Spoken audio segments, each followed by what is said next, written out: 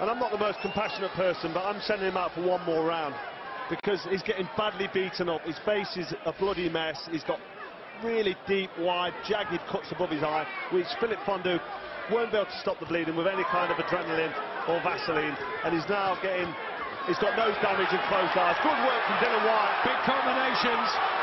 Lucas Browne will try and chat one more, but he can't. Lays him out. Dillian Whyte is victorious, and it's a dramatic finish after a punch-perfect display. And our attention just goes to Lucas Browne because that was a heavy fall, and the celebrations will just be muted for the moment because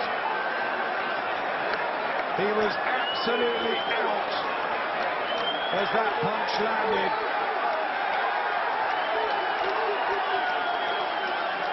The excellent medics are in there tending to Lucas Browne and making sure that he is given his oxygen and that everything is absolutely fine. That's the only thing that matters. We mentioned about whether he should be out for much more of this, and Whyte sprung on him.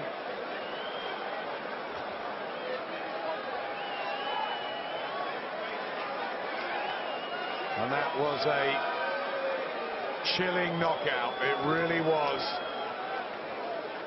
We all thought it might be Lucas Browne that could pull that sort of a punch off. People were almost writing off Dillian Whyte's punch power. He's gone over to make sure that Lucas Browne is okay. Robert Smith from the board is over at the excellent medical teams.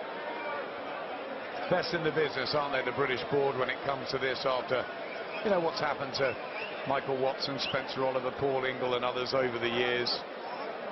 It can't be any better. It's always a dangerous sport, but it can't be any better governed than it is in Britain. No, that's right. The British Boxing Board of Control and the paramedics on site, they're all really experienced and fully trained. The Board of Control, this is of paramount importance for them, the safety of the boxers, and you see the paramedics straight in there with the oxygen. I mean, it was a heavy left hook that sent him down, and he looked unconscious before he hit the floor. This is the hard side of boxing, these scenes here. Big strong man Lucas Browne, face cut and blooded. He's looking like he's going to be okay here. He's on his side, he's up, he's conscious. Yep, they're all round him, and Lucas Browne is getting to his feet, and that is, well, certainly to his a sitting position, which is great to see. That is the only thing that we who cover the sport of boxing, and the fighters like yourself, Carl, that are brave enough to get in there, want to see. At the end, it is of course a sport, a business, but Lucas Browne has a family to go back to, and we want him safe and well, and that's great to see Dillian Whyte over with him after the needle, the maybe unnecessary bad blood at times, but there is that respect, isn't there, that you guys just get from being in there. Oh, of course. I mean, all the pre-fight build-up and all the talk, it can get you wind up, but ultimately you don't want to cause any serious harm to your opponent. Lucas Browne, a big man now, he's on his feet. He was very tired when that shot landed, and that always makes the effect of the shot a lot worse. He was exhausted, he worked hard, he was walking forward, swinging away, trying, taking a lot of punishment. So when that left hook actually connected... They're showing a shot at David Haye because Dillian Whyte just came over and had a little word with him. I'm not sure whether that was to say, I want to fight with you at some point, or whether it was a...